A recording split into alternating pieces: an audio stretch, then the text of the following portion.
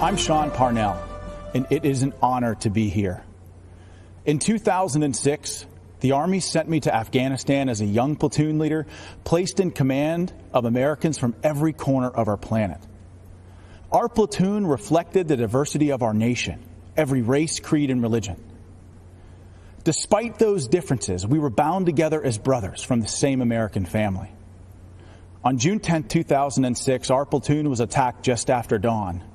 Outnumbered 10-1, we endured mortar and machine gun fire as hundreds of Taliban charged us from three sides. We had 24 men that day. Wave after wave of Taliban advanced up the hill. I was wounded 3 times in the fighting. Nearly all of my platoon was wounded within the first minute, but the enemy kept coming. We fought to our last rounds of ammunition, and when it was over, we held the hill. In the face of death, I saw ordinary Americans become heroes. In our darkest hour, when our survival depended on each other, my men and I learned an important lesson.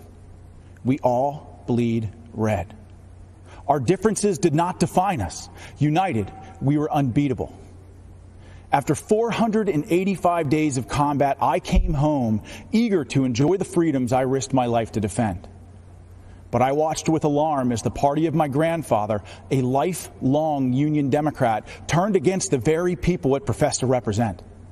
I watched as Joe Biden spit venom at an auto worker who dared to question Joe's intent to dismantle the Second Amendment and take your guns. Where Democrats once stood for hard-working, law-abiding Americans who displayed our flag with pride, this new Democrat Party considers these people uneducated racists clinging to guns and Bibles.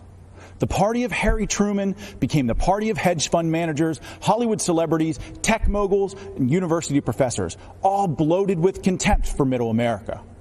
I look across the aisle and I do not see a party that wants you to pursue your dreams.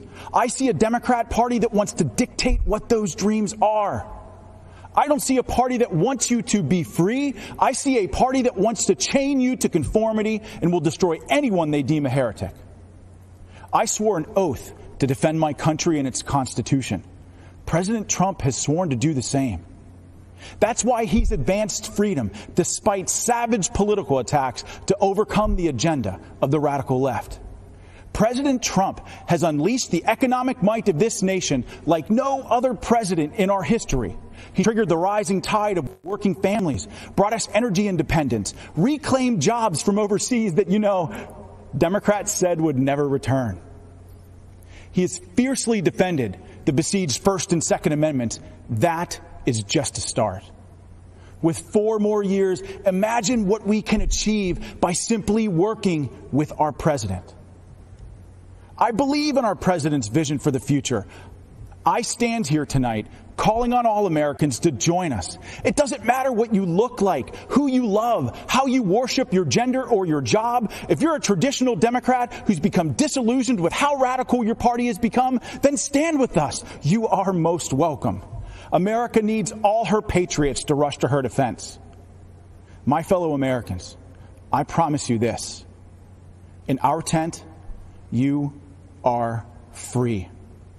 Free to speak the truth, choose your journey, define your life. You have the power to go as far as you aim, then aim higher and keep going, because that is what Americans do. We are idealists and dreamers, lovers of adventure.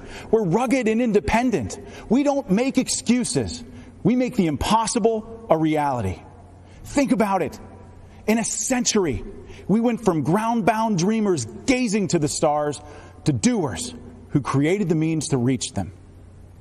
This is not the time to stand on the sidelines. If you love our country as we do, as our president does, join the chorus of patriot voices that will preserve this exceptional union. Mr. President, lead the way. Millions in our American family believe in this path to destiny. Guide us to that horizon. Thank you, and may God bless the United States of America.